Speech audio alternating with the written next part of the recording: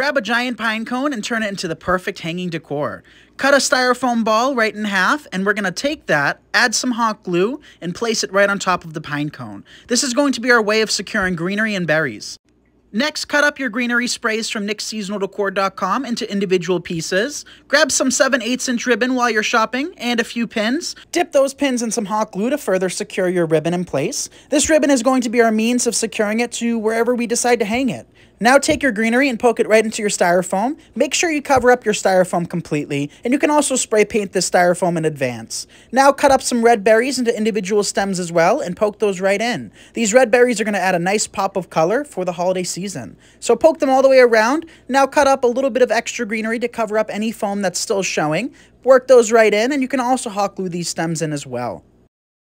And here is the finished design. I absolutely love it, and it was so easy to make. Just a large pine cone. Thanks for watching.